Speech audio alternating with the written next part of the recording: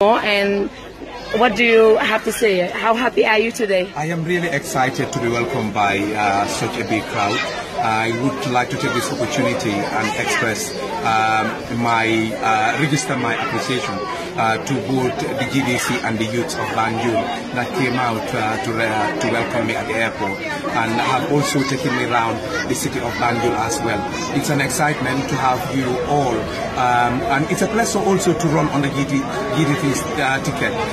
Reason being, Banjul, as we know, is the capital city of the Gambia.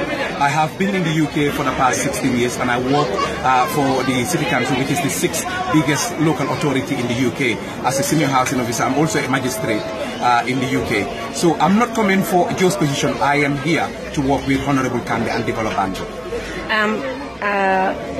What do you have for Banjul? The plans that I've got for Banjul, as we can see, there isn't enough electricity or energy supply in Banjul, which is one of the biggest problems that we have as a city. The other problem we have is sanitation in the city. The city is quite dirty. It's been neglected for years. It's our responsibility, or it would be my responsibility as a mayor, to make sure that, bins are provided. The garbage that we've got behind the sanitarium, we change that garbage into energy. I've been working on projects, or I've been looking at project proposals regarding that, to see how best we can use that waste that's been gathered for over 70 years, how best we can possibly turn that into energy. And again, the gas that comes out of that, we capture that and again use that for our air conditions, and again fill the fridge freezers and stuff like that. These are things that are happening in the developed world, and I can't see why it can't happen in Banjul. The other problem we have is in Banjul, we've got problems with accommodation, housing. I'm talking about good accommodation. I want to see to it that Banjul as a city have what's called social housing, with our council homes, which would be under the council, which would be rented out to poor Banjulians that are in rented properties. We can also look at renting out some of those properties to people that are coming to Banjul for work, for example.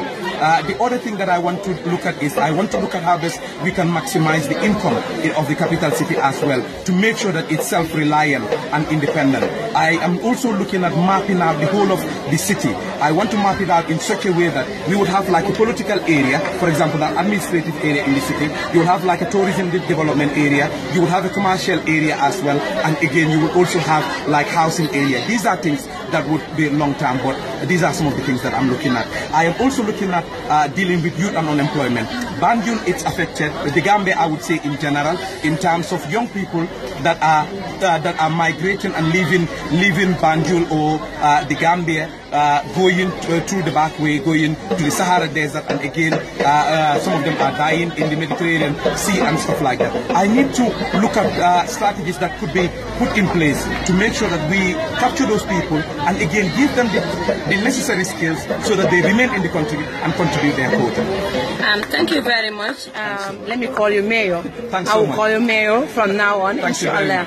But I want to tell you that I'm very happy today. Thanks so much. I'm really, really happy. And the reason why I'm happy today is I met someone like you, because when we were going around Banjul and we came up to a place where some men were gathering, and they said that they will not come to greet you rather, but you have to go and greet them instead. Yeah. You came out of the car and went and shook hands with each and every one of them. That shows how caring and how down to earth you are. And this is why I'm very happy, and I can say this over and over again, and this is why we are behind you and praying for you day in, day night. We are always praying for you. Thank you so much. We are wishing you luck, and may Allah guide you and protect you. Thank you so much. Thanks so much, my dear. Thank you very much to all of you. Thanks so much. Thank you, sir. Thank you.